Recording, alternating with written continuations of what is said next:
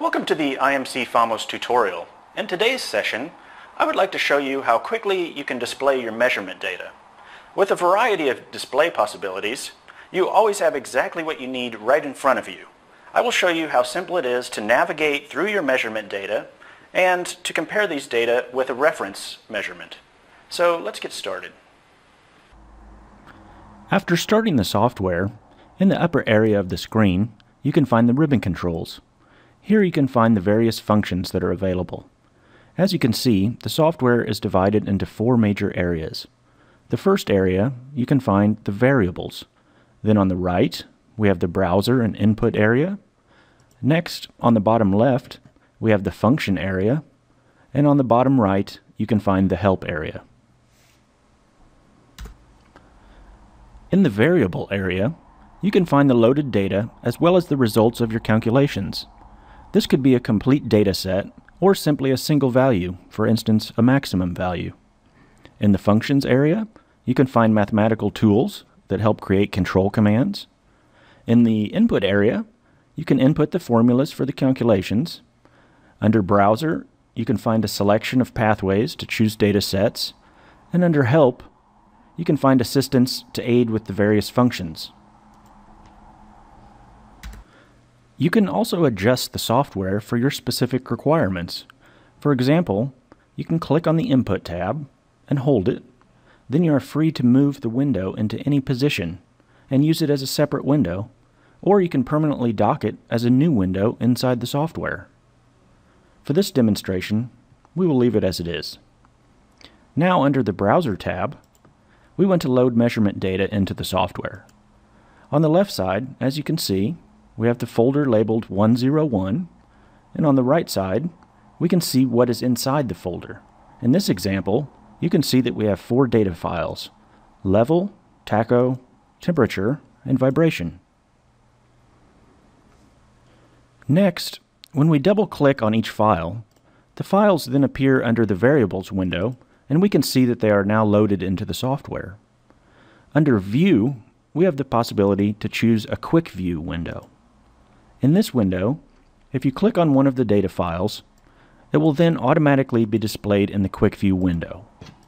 For demonstrating the data, the Quick View window will provide a fast method to observe the data, but for a more permanent view of the data, the panel page is more appropriate. Now, after closing the Quick View window, we click on the Tab file, then on New, then New Panel Page. Here you have the possibility to choose between different panel page formats. For example, we can choose a report page. This would provide a good format for printing the overall experiment or conclusion. For our example, we will select the format Dialog. Now we have the possibility, using drag and drop, to position our measurement data in a variety of display options. Here we're going to choose Standard. We also have the possibility to demonstrate more than one data set in a single window. That is, we can combine the data onto the same window for comparison. In this example, we have the channels temperature and vibration in one single curve window. Now we have many options when it comes to how we would like to display these data.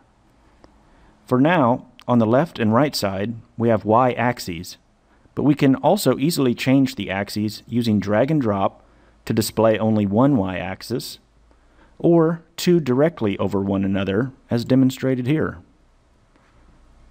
We have a variety of possibilities to display the data in the curve window, as can be seen in other tutorials.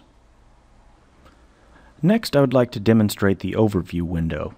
This window allows you to view the overall data set during the zoom function of the data in the lower curve window. To open the Overview window, right-click with the mouse, then choose File, then Overview Window. There are a variety of zoom functions that can be used. For instance, you can use the mouse wheel to zoom in or out, or you can use the symbols that appear when you hover over one of the axes.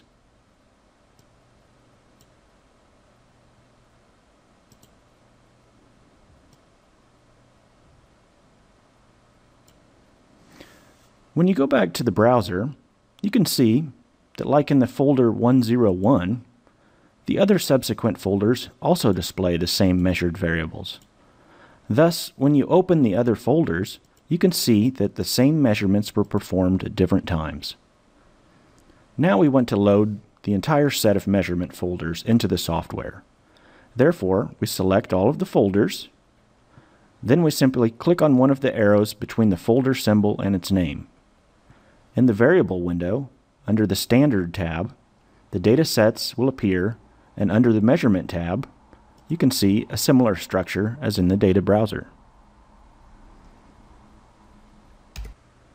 Now, if we go back to the panel page, when we click on the various data folders, you can see that the different data sets will appear in the curve windows. This is a useful function to get a first-hand overview of the difference between the data sets within a measurement series. The last thing I would like to demonstrate for today is that you can define, for example, measurement 101 as a reference measurement. This means that you can compare this specific measurement with all of the others. To do this, simply click on the turquoise button next to measurement 101 to make it the reference. Next, for example, we click on the second measurement to highlight it. Then, using drag and drop, we lay it on top of our measurement 101 in the curve window.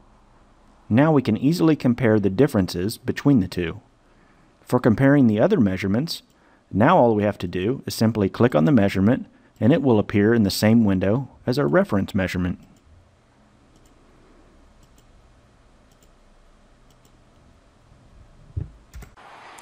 That's all for today's tutorial. Thanks for your attention and stay tuned for the next IMC Famos tutorial.